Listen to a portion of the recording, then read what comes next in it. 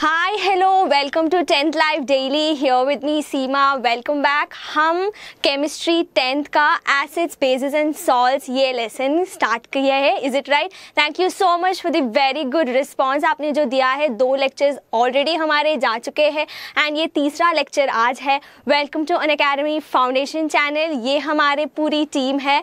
तो मैं आप लोगों के लिए फिजिक्स केमिस्ट्री पढ़ा रही हूँ 9th 10th स्टैंडर्ड के, and Surabhi Gangwar ma'am mathematics पढ़ाएंगे एंड विंध्या मैम बायोलॉजी पढ़ाएंगे। सो ये हमारी टीम आपका आईआईटी फाउंडेशन स्ट्रॉन्ग करने के लिए है। अगर आपको आईआईटी जेई लिखना है, नीट लिखना है, न सिर्फ ये बल्कि आपको और भी कॉम्पिटिटिव एग्जाम्स जैसे कि एनटीएससी ओलंपियाड्स की तैयारी करना है तो आप ज़रूर हमारे लेक्चर्स देख लीजिएगा।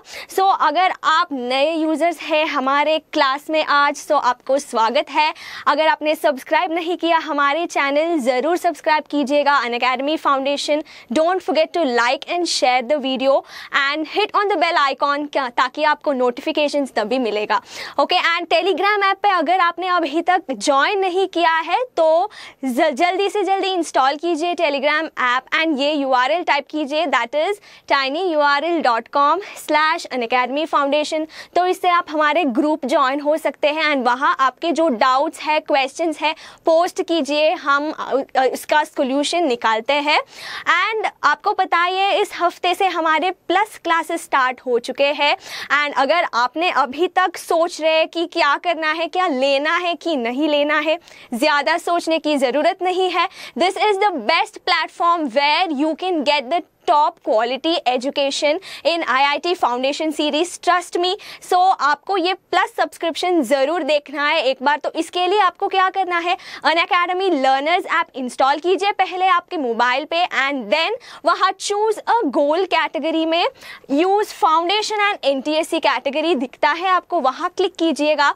And then you will find an option that is get subscription. तो यहाँ आपको हमारे सब्सक्रिप्शन प्लान्स दिखाई देगा। So basically we have 1 month, 3 month, 6 month, 1 year and 2 year subscription plans. तो चलिए मैं बताती हूँ आपको। आई रिकमेंड यू, अगर आप 9th स्टैंडर्ड पे है तो बेहतर ये है कि आप 2 साल का सब्सक्रिप्शन लीजिए। सो 2 साल का सब्सक्रिप्शन सिर्फ आपको एक महीने में 1167 रुपीज़ में हो जाएगा, दैट इज़ पर मंथ। ठीक है, so this is so very economical अगर आप सोचते हैं इसके बारे में। ओके, अगर आप ऑफलाइन कोचिंग में जितना भी इन्वेस्ट करते हैं सो उससे आपको कहीं गुना बेहतर एजुकेशन यहाँ आपको मिलता है घर बैठे बैठे। Is it right? So plus classes key benefits क्या है, आपको बहुत पर्सनलाइज अटेंशन मिलता है एजुकेटर्स के साथ एंड इसके अलावा आपको टेस्ट सीरीज होता है, क्विज सेशंस होते हैं, मेगा क्विजेस होते हैं, डाउट क्लैरिफाइंग सेशंस होते हैं। So this will be an exciting journey between a learner and an educator. सो जल्दी से जल्दी सब्सक्रिप्शन पैक लीजिएगा एंड अगर आपको डिस्काउंट चाहिए तो ये रेफरल कोड यूज कीजिए, दैट इज फाउंडेशन लाइव। अगर आपने ये रेफरल कोड यूज किया है तो आपको 10% डिस्काउंट मिलने वाला है। तो अगर आपने 1 ईयर का सब्सक्रिप्शन लिया तो इसका असली प्राइस होता है 17,500, पर अगर आपने foundation live referral code use किया है तो आपको 15,750 में मिल जाएगा। ओके, सो जल्दी से जल्दी सब्सक्रिप्शन लीजिए। आई होप हम क्लासेस में मिलते हैं नेक्स्ट हफ्ते से। So we are all very excited to start a new course on foundation. चलो मिलते हैं क्लासेस में। सो आज हम कंटिन्यू कर रहे हैं। सो इन द प्रीवियस लेक्चर्स हमने देखा था कि what are some of the chemical properties of acids. Is it right? Yes, तो हमने वहाँ खूब सारे रिएक्शंस देखा हुआ। यस, एंड आज हम देखते हैं एक और चीज़ मैंने बताया आपको। Okay, so that is very very essential, that is acids conduct electricity. सो ये प्रॉपर्टी जो है ये बहुत इंपॉर्टेंट प्रॉपर्टी है क्योंकि आपको पता है इलेक्ट्रिसिटी आपको इतना चाहिए। सो अगर आप बैटरीज में देखते हैं तो आपको पता है वहाँ सल्फ्यूरिक एसिड यूज़ कर सकते हैं। Is it right? So acids conduct electricity. सो इसके लिए क्या वजह हो सकता है? ओके, सो आपको पता है कि अब हमने जो देखा हुआ है that is may be sulphuric acid, okay, may be nitric acid. अगर मैं इसका स्ट्रक्चर ऐसे ऐसे लिखते जाती हूँ। ओके, सो ये सल्फ्यूरिक एसिड बना, ये हाइड्रोक्लोरिक एसिड है, ये नाइट्रिक एसिड है। तो ये इन तीनों चीज में ओके आपको क्या कॉमन दिखाई दे रहा है? यस, तो in all these 3 acids what are the things that you see in common? एक कॉमन चीज जो है that is hydrogen. Is it right? Yes, तो आप बोल सकते हैं कि एसिड्स में हाइड्रोजन एटम कॉमन है। ओके, सो अब आपको ये बेसिक कॉन्सेप्ट पता है कि if there is electricity that means it is due to the movement of ions. Is it right? सो इसका मतलब all acids will give you ions. So वो ions कौन होते हैं basically? Yes, that has to be H ions. Is it right? Yes, तो आप बोल सकते हैं acids conduct electricity due to the presence of H plus ions. Okay, so वो H plus ions जो कहाँ बनता है ये important होता है.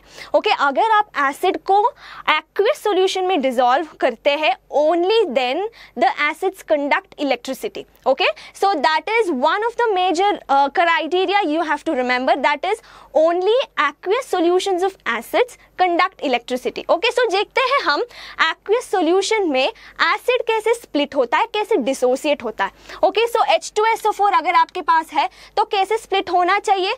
एक कॉमन आयन जो है that is same for all acids. What is that? That is H plus ion. Is it right? सो यहाँ आपको H प्लस आयन मिलने वाला है एंड दूसरा क्या है? That is SO4 2 minus. Is it right? So 2 minus के बैलेंस करने के लिए आपको कितना H चाहिए होता है? That is 2H plus. Is it right? Yes. So basically यहाँ HCl है आपके पास, तो HCl कैसे डिसोसिएट होगा? HCl का डिसोसिएशन कैसा है? H plus plus Cl minus. Is it right? Yes. तो यहाँ भी अगर आप देखते हैं H प्लस कॉमन ही है.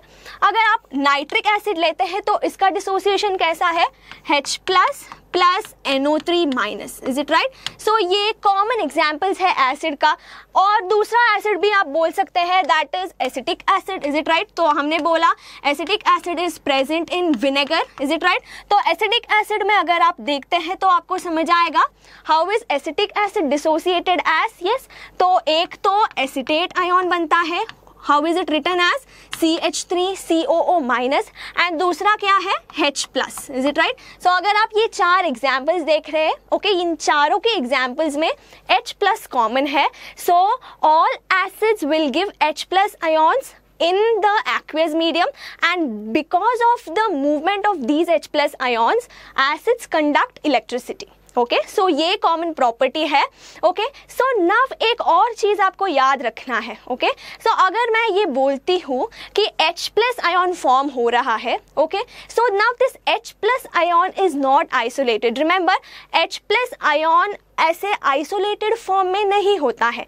अगर आप पानी में एसिड डाल रहे हैं तो that H plus will react with water. Remember that always. Okay, H plus जो बन गया okay by the dissociation of acid in water that will react with H2O and it will form H3O plus.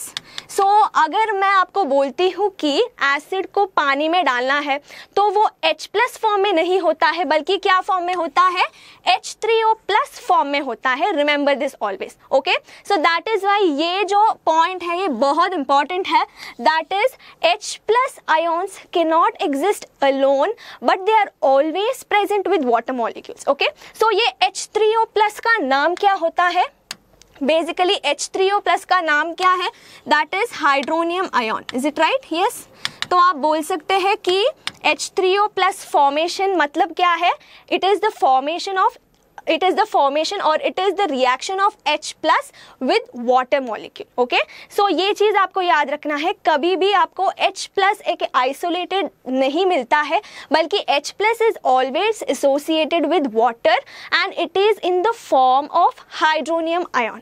Okay, so next हम देखते हैं कि बहुत सारे acids का कॉन्सेप्ट होता है. ओके, सो एसिड बेस ये डेफिनेशन के लिए एक थ्योरी नहीं बनता है, पर ये जो थ्योरी है Arrhenius theory that was the first theory which was proposed for what is the basic definition of acids. Okay, सो अब जो अभी तक हमने जो पढ़ा है एसिड ओके आज की लेक्चर तक, तो हम अरेनियस कॉन्सेप्ट यूज कर रहे थे एसिड डिफाइन करने के लिए. So what is acid according to Arrhenius concept. So according to him, acids are those which dissociate in aqueous solution to give hydrogen ions. Okay, so basically जो कोई substance अगर वो aqueous solution में H plus देता है तो उसको acid बोलते हैं हम. Okay, so मान लिए आपके पास HCl है.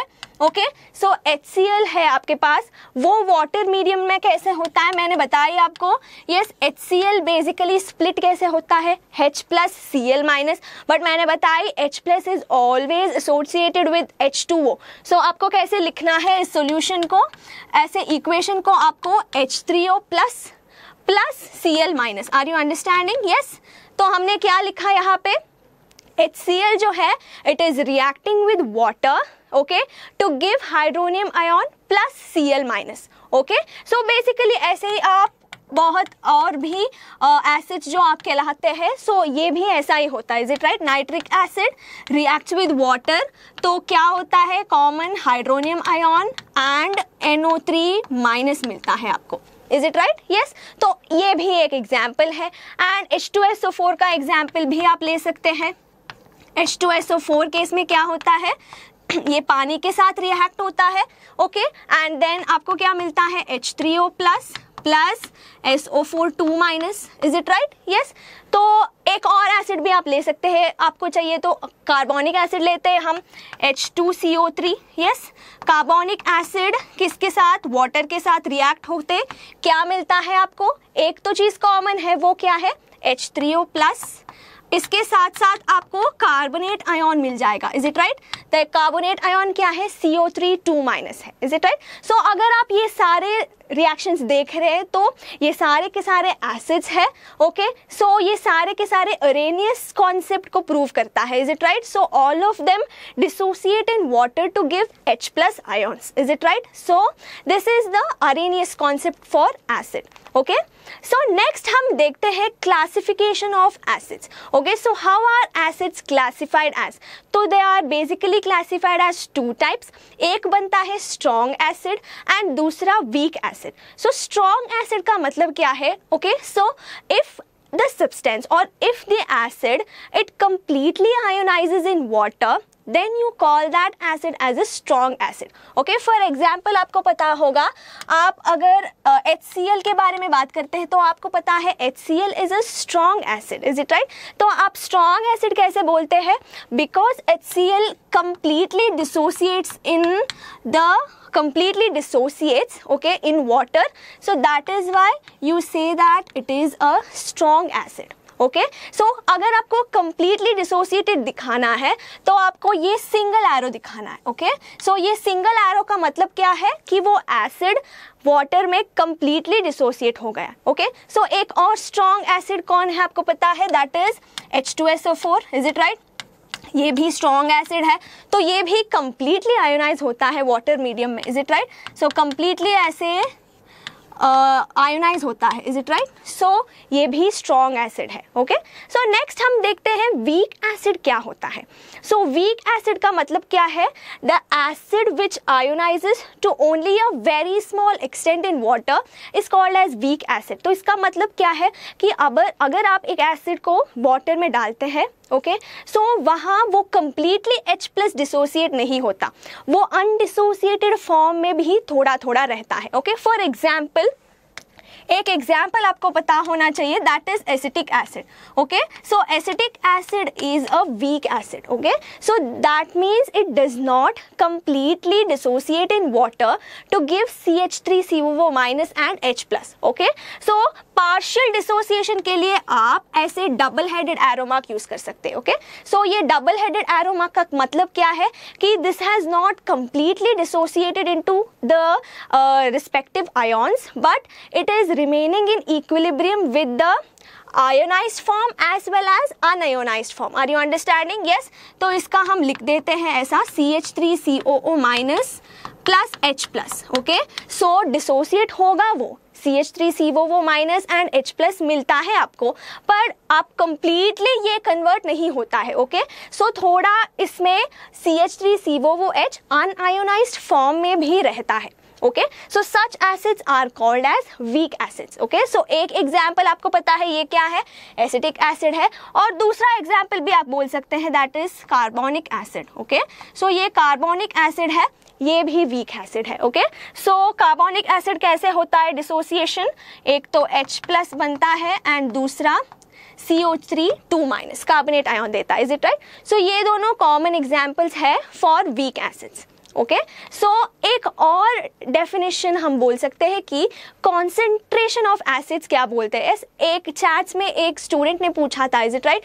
सो हम कैसे बोल सकते हैं कि एक एसिड स्ट्रॉन्ग एसिड है या फिर वीक एसिड है। ओके, सो इसके लिए okay, a concentrated acid is nothing but it has little और नो वाटर। तो आपको पता है अगर आपको एसिड प्रिपरेशन करना है तो एक सॉल्वेंट में करना है, इज इट राइट, वो सोल्यूशन करना है आपको, सो वो सोल्यूशन वाटर में करना है, इज इट राइट। सो अगर आपके एसिड का कॉन्सेंट्रेशन वाटर से ज़्यादा है तो आपका एसिड कॉन्सेंट्रेटेड एसिड है, समझ में आ रहा है। यस, अगर आपके एसिड में एसिड से ज़्यादा वाटर के कंटेंट बहुत है तो वो डाइल्यूट एसिड होता है। ओके, सो बेसिकली आप कैसे डाइल्यूट करते हैं एसिड को ये हम देखते हैं। ओके, सो इस पे आपको पता ही होगा, क्या आपको पानी में एसिड डालना है, ओके, से ये वाटर है।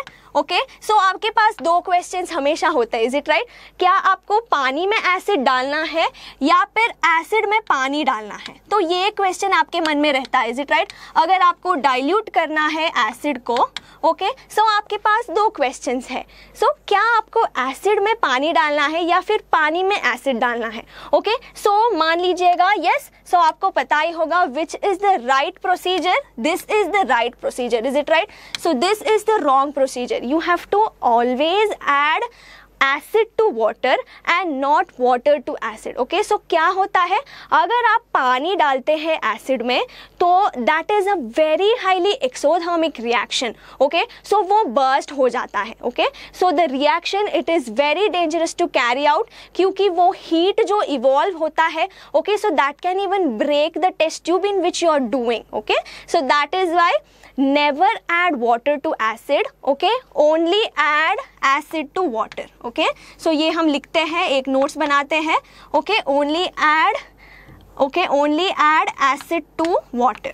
okay, acid to water। सो ये होता है आपके लिए एक की नोट। ओके, हमेशा याद रखिएगा, even when you are going to hire classes ये आपको मदद में आएगा कि always add acid to water. Okay, so concentration चीज़ आपको समझ में आया। Yes, so concentration of acid, अब कोई डाउट नहीं है इसमें, इज इट राइट। यस, तो नेक्स्ट हम देखते हैं बेसिस के बारे में। सो हमने अभी तक एसिड्स के बारे में देखा।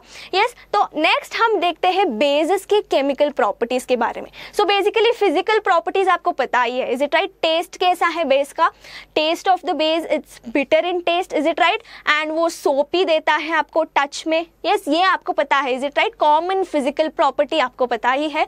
सो अब हम देखते हैं केमिकल प्रॉपर्टीज कैसा है। तो basically it is similar to that of acid, थोड़ा सा डिफरेंस है। ओके, सो मेटल्स के साथ first reaction is with metals. So metals के साथ बेस कैसे रिएक्ट होता है, so it is same like that of acid. Okay, so bases react with metals to form hydrogen gas. तो आपने अगर रिवाइज किया है अपना लेसन तो आपको पता है कि acids also react with metal to give hydrogen gas, is it right. Yes, तो सेम यहाँ भी होता है, बट यहाँ जो सॉल्ट बन रहा है ये थोड़ा डिफरेंट फॉर्मूला है, तो आपको ये ऐसे ही याद रखना है। ओके, सो अगर आप सोडियम हाइड्रोक्साइड लेते हैं तो वो एक बेस है, इज इट राइट। यस, तो sodium hydroxide when it is reacting with zinc metal, okay, सो आपको क्या मिल रहा है, सोडियम जिंकेट मिल रहा है, इज इट राइट। तो इसका नाम क्या है, इसका नाम है सोडियम जिंकेट। ओके, सो इसका फॉर्मूला आप ऐसे ही याद रखना है आपको। ओके, इसके साथ साथ which is the gas that is evolve,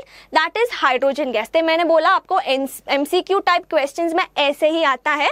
so which is the gas that is evolved when the metals react with base, is it right? So आपको गैस के आंसर लिखना है हाइड्रोजन गैस। ओके, सो अब आपको याद होगा कि हाइड्रोजन गैस डिटेक्शन हमने कैसे किया वहां पे। सो सेम प्रोसीजर यहाँ भी यूज कर सकते हैं हम। ओके, सो वहाँ HCl की जगह अगर हम यहाँ NaOH डालते हैं सेम अपैरेटस सेटअप पे। ओके, सो अगर जो हाइड्रोजन गैस जो वो निकला है, अगर आपने सोप सॉल्यूशन में ऐसे पास किया, yes, and then if you bring it near to the candle तो आपको पता है क्या होता है, पॉप साउंड आता है, is it right, and also the candle extinguishes it's fire, okay. So same यहाँ भी एक्सपेरिमेंटल सेटअप आप कर सकते हैं, ओके। सो इससे आपको पता चलता है कि both acids as well as bases react with metals to give hydrogen gas, okay. सो एक और भी हम देखते हैं, ओके, एक और एल्यूमिनियम के साथ देखते हैं, okay. So one example we saw with zinc metal. Now aluminium metal के साथ NaOH का रिएक्शन में क्या हो रहा है, यस, आपको क्या मिल रहा है, एल्यूमिनियम सोडियम एल्यूमिनेट आपको मिल रहा है, is it right, NaAlO2 plus hydrogen gas evolve हो रहा है, ओके। सो ये दोनों एग्जाम्पल्स काफ़ी है, याद रखिएगा ऐसे ही, ओके। सो नेक्स्ट हम देखते हैं next reaction that is neutralisation. ये आपको पता ही है, is it right, acid plus base giving you salt and water, is it right. Same reaction यहाँ भी है, ओके। सो अगर आपने HCl लिया है NaOH के साथ तो सॉल्ट क्या बनता है, यहाँ पे सॉल्ट जो है वो NaCl बनता है, is it right, and with that you have a by product that is water, is it right, yes. तो ये न्यूट्रलाइजेशन रिएक्शन हमने एसिड में पढ़ा है, and we also saw what are the uses of neutralisation reaction in daily life, is it right, yes. तो इसके लिए हम आगे बढ़ते हैं, नेक्स्ट केमिकल प्रॉपर्टी देखते हैं, ओके।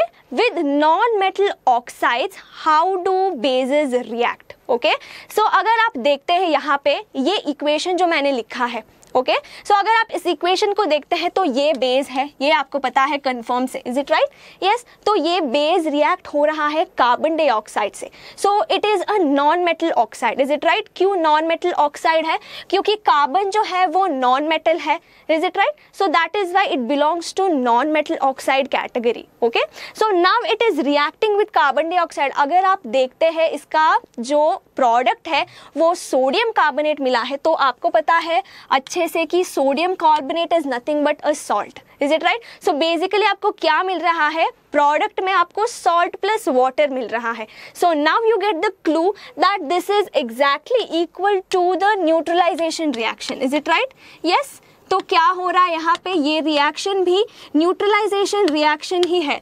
क्यों न्यूट्रलाइजेशन रिएक्शन है, क्योंकि आपका प्रोडक्ट जो है वो सॉल्ट एंड वाटर मिल रहा है। तो इसका मतलब what is the nature of carbon dioxide here, it is behaving as acid, is it right, it has to behave like an acid. क्यों, क्योंकि आपको पता है न्यूट्रलाइजेशन रिएक्शन में acid base react to give salt and water, is it right. सो इसका मतलब क्या है, all non metal oxides are acidic in nature. क्या आपको याद होगा है, yes, all non-metal oxides are acidic in nature, okay. सो ये याद रखिएगा, क्योंकि हमने वहाँ एसिड केस में एक डिस्कस किया था, is it right, metal oxides discuss किया था हमने, इज इट राइट। सो हमने बोला वहाँ पे कि all metal oxides are basic in nature. सो यहाँ उल्टा, all non metal oxides are acidic in nature, okay. सो एक और एग्जाम्पल हम लिखते हैं वहाँ पे, that is calcium hydroxide, okay. So calcium hydroxide react with carbon dioxide, आपको क्या मिल रहा है, कैल्शियम कार्बोनेट मिल रहा है with water, is it right? So basically ये कौन सा रिएक्शन है, this is a familiar reaction, second one, is it right? Yes, ये कौन सा रिएक्शन है, this is the reaction to detect the presence of carbon dioxide, is it right? Lime water turning milky, ये reaction है, is it right? So this is lime water and this is calcium carbonate. हमने बोला था कि the white color, the milky white precipitate is due to the formation of calcium carbonate, is it right? So ये reaction भी एक neutralisation reaction ही है। क्यों, क्योंकि कैल्शियम हाइड्रोक्साइड जो है वो बेस है, एंड आपको पता है carbon dioxide it behaves like an acid, so calcium carbonate salt मिल रहा है, with that water is the by product, okay. सो आपको अब पता चला कि नॉन मेटल ऑक्साइड्स के साथ कैसे रिएक्ट होता है base, it is reaction similar to that of neutralisation reaction, okay. So next हम देखते हैं अरेनियस थियोरी क्या बोलता है, okay. So basically Arrhenius theory of acids हमने देखा, सो ऐसे ही यहाँ पे अरेनियस थियोरी फॉर बेसेस कैसे होता है। So according to this theory, bases are the ones that dissociate hydroxide ions in aqueous solutions, remember this, okay. So OH minus का मतलब क्या है, yes, it is giving hydroxide ions in aqueous solutions, okay. सो आपके पास एक example जो है that is sodium hydroxide, आपको पता है this is the base, is it right? So in water medium how should it give? Yes, आपको पता है how does it dissociate? One is it will dissociate as sodium ion and OH minus, is it right? सो ये होता है आपका base. And दूसरा example आपको पता ही होगा, potassium hydroxide, even this will react with water, सो आपको क्या मिलेगा? Same potassium ion plus OH minus मिलता है आपको। यस, एंड एक और बेस भी आप बोल सकते हैं, दैट इज अमोनियम हाइड्रोक्साइड, ये भी एक बेस है। तो ये भी वाटर में क्या देना चाहिए आपको? कॉमन आयन जो क्या है? Common ion has to be OH minus, is it right? सो ये देता है आपको ammonium ion and OH minus. Yes, तो एक और एग्जाम्पल भी आपको पता है, calcium hydroxide, is it right? ये भी बेस है। तो ये वाटर मीडियम में कैसा देना चाहिए? Basically Ca2 plus 2OH minus, is it right? सो अगर आप देखते हैं यहाँ पे, okay, in all these 4 cases what is common here? The common thing is everything has OH minus, is it right? सो आप बोल सकते हैं कि Arrhenius base is a one which dissociates to give OH minus ions in the aqueous solution. Okay, so next हम देखते हैं कि कोई केमिकल प्रॉपर्टीज ऑफ बेसिस में एक चीज हम देखते हैं। Okay, so chemical properties of base में हमने ये डिस्कस नहीं किया, is it right? So all acids, okay, you know that they conduct electricity, is it right? Yes, तो आपको पता ही है कि all acids conduct electricity। अब अगर आप देखते हैं कि like acids all bases also conduct electricity, okay? So अगर आप ये टेस्ट करते हैं तो आपको पता चलता है कि how acids will give H plus ions, तो वो H plus ions की वजह से वो conduction हो रहा था, is it right? So similarly in bases there is OH minus present, is it right? So because of the presence of OH minus, okay, we say that even bases conduct electricity, okay? So हमने last lecture में मैंने conclude किया था कि what is common in both acids and bases? तो what is common in both acids and bases? Yes, that both of them conduct electricity, okay? सो इसके लिए that is used as electrolytes, is it right? सो आपको पता ही होगा, yes, this is the reason why they are used as electrolytes in solution। Electrochemistry में आपको पता ही होगा, is it right? Yes, तो there are strong electrolytes and weak electrolytes, is it right? Yes, तो this is the reason why they are used as electrolytes, because they conduct electricity in aqueous medium, so that is why they are used as electrolytes। Okay, सो ये आपको पता चला। अब कैसा होता है basically electricity conduct करने में? यस, अगर आप एक एसिड लेते हैं, बेस लेते हैं, that is NaOH, so it will dissociate as Na plus and OH minus, is it right? So the presence of OH minus is responsible for the conduction of electricity. Okay, सो अब हमने आज देखा है, okay, कई सारे properties देखा, acids का भी देखा है हमने, बेसिस का भी देखा है, is it right? So next class में हम कुछ एक्स्ट्रा करेंगे, दैट इज एसिडिटी क्या है, बेसिसिटी क्या है, एंड कैसे हम इसको रिप्रेजेंट करते हैं, कैसे कैलकुलेट करते हैं एसिडिटी, बेसिसिटी। सो ये सारे चीज़ हम नेक्स्ट लेक्चर में कंटिन्यू करेंगे। ओके, अगर आपको ये लेक्चर पसंद आई, इंफॉर्मेटिव लगा, तो आप लाइक ज़रूर कीजिए। Don't forget to share the video and watch all the videos of Unacademy Foundation channel. Keep studying, keep revising. See you soon.